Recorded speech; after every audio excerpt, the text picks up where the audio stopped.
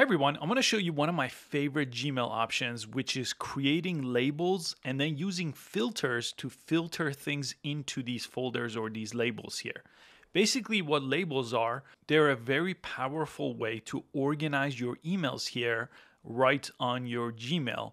And I like to think of them as folders on my computer. On my computer, I have lots of folders to organize different things from different documents and music and videos. So this kind of works the same way, but for your email. So let's get started with creating labels here in Gmail and then work with filters. They work hand in hand. To create a label for the very first time, just go over here to the settings page on your email and then go to all settings. I like to create labels from this page. And there's a tab here under all your settings called labels. Later, we'll look at this tab also called filters. So right now under labels, if you come all the way down, there's an option here that says create a new label. And it will show any existing ones you have, which you could remove and edit from this page at any time. But right now, let's go ahead and create a new label, assuming we don't have any here. And the more clear you are with your label name, the easier it is for you to organize things into it. So let's just call this coupons. So anything that I get related to coupons, I'm going to just put over here. But it could be anything for personal life or business. And you could also nest labels. So if you check this on, you could basically put a label into another set of labels here. So that makes it better for organizing things. So maybe if you have a label called taxes, you nest that into something called finance, for example. But let me go ahead and create this. This is all you do on this page for the label part. Now, once you create labels, if you look on the left side, this is where they appear. So coupons is the label I just created. The target deals was the one I previously made. And you could go ahead and press these three dots and give it a color. So like if I wanted to make this red here, it's going to have this red label, which I'll show you how that comes in handy in a second. And you have other options with this, including removing it and editing it on this page as well, which you could do with any of your labels. But if you click it, it will bring you to an empty folder, right? Because labels by themselves are not helpful. We also need another thing for filtering our emails. So to do that, we need to create a filter. One of the easiest ways to do that is just from this tab right here under Search Mail. If you press this, it will open up your Filters tab. So the way you create a filter, you see it's grayed out right now. I need to tell it what to filter exactly, and you have lots of different options. Okay, so one of the options you have is you could just select who this email is from, and it will put anything from that person or from that company into that specific folder. But you would need to type out their email address here. Same thing with to, and same thing with subject. If they use the same subject line every time, which is sometimes the case for things that are newsletters or articles, you could type out a subject here, has the words. This is really helpful because you could put in whatever words that show up in the content of the email, or things that don't appear in the content of the email could go over here too.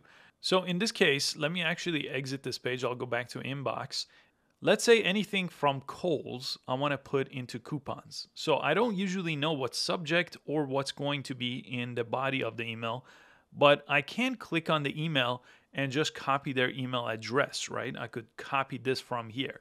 Now, if I go back and click this again, this time I could say from, and then I could go ahead and paste that email address. Now, anything from Kohl's is going to show up under my coupons if I create a filter from here, but it's a two-step process. First, I'll press create filter, and I'm skipping over some other options, but if it has attachments, or you could sort by size as well. So you could really get advanced with this filters option. I'm gonna go ahead and press create filters. Don't press search because this is just the search option.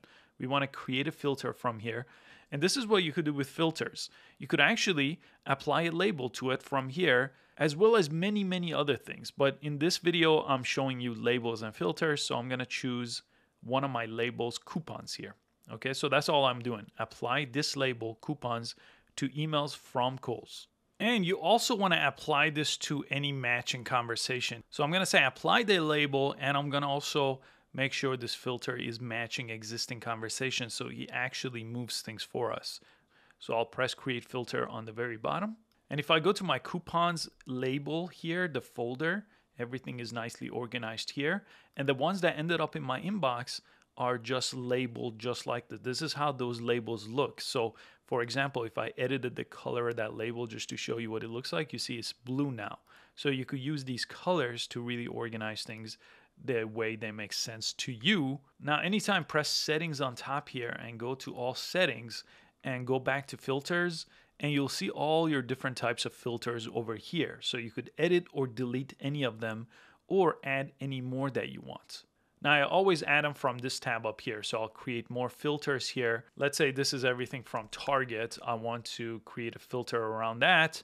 And then I want to apply a different label to it. And if you wanted to, you could create new labels from here. So you could press new label from here, label this Target, and create that from here. So now it's going to move it to there, and make sure again you apply filter to any matching conversation so it could actually move things for you and organize it. And the last thing I'll show you is you could actually press skip the inbox too. So this will just archive it into that folder. It will never hit your inbox. And I'll create that.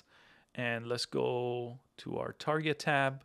And you can see 16 emails appeared over here based on that new filter and that label combination that I created. So you get the idea here. You could really make sure not only are you filtering out deals and newsletters and things you don't want to see in your inbox, but you could also use this very well to organize everything for work and personal life and quickly jump into different folders.